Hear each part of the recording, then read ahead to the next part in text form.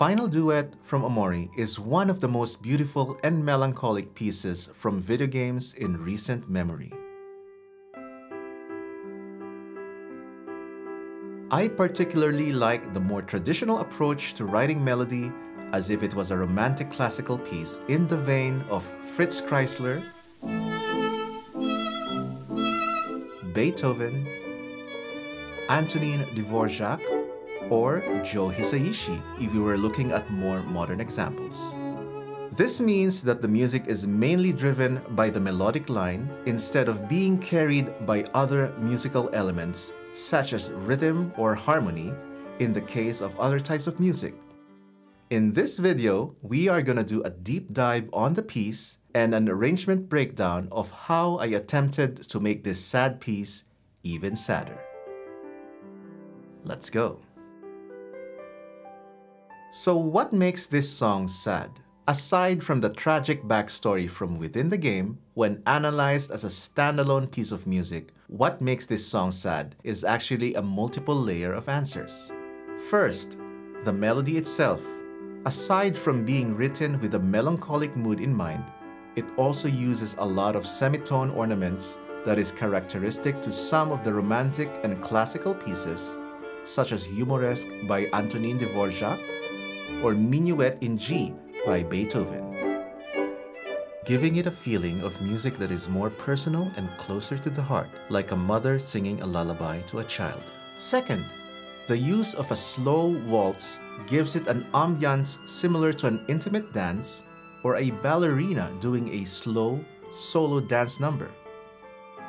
Thirdly, the tempo and the pace of the piece itself incorporates a lot of rubato, also known as intentional pauses and slowing of the tempo, giving it a feeling that the performer is not in a rush and taking their time to fully express their emotions. Fourthly, the harmonic progression of the piece likes to linger in unresolved chords and taking its sweet time before finishing the cadence, giving it the feeling of things left hanging, unresolved, and unanswered. The intro of Final Duet is very idiomatic to a piano or keyboard instrument.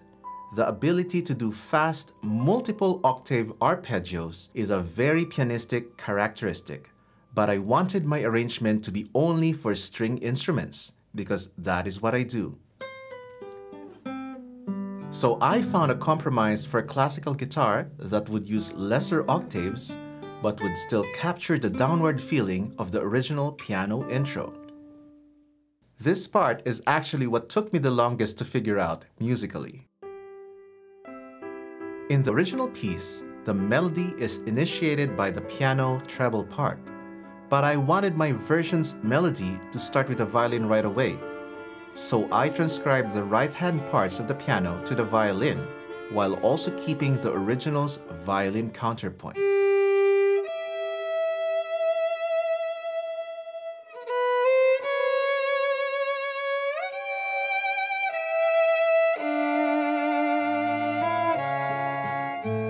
For the chordal accompaniment, the guitar was the optimal choice among my arsenal of instruments, and it also gives a fireplace jam kind of vibe, which I always love.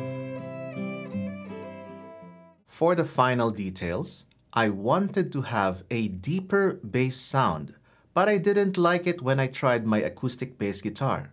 So I decided to use a MIDI cello, and it was the perfect bass combination for the soaring violin melodies.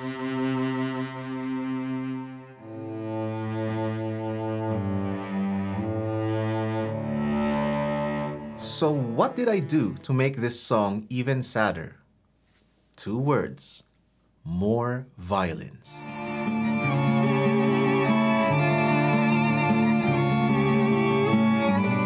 There is a reason why the violin is such a popular instrument. It is one of the few melodic type of instruments that sounds the closest to a human voice, thus making it almost as expressive as somebody singing.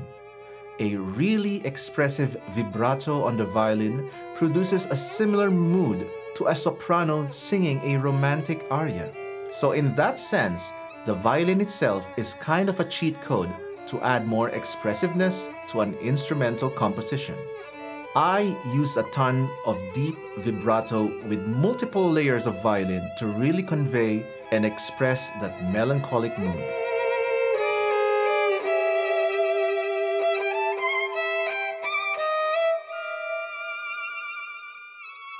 Do you want to hear my full arrangement of this piece? If you really want to hear it now, pluck that like button and you will hear it right now. Enjoy!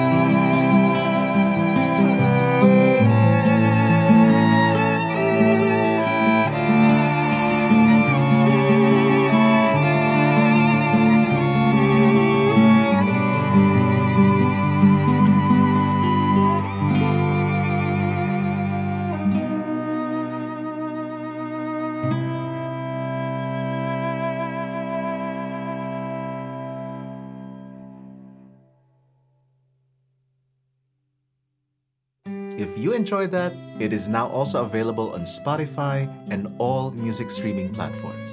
This is my first time doing an in-depth musical analysis and arrangement breakdown of video game music. Let me know in the comments section if you want me to do this some more. And for more of my content, click here.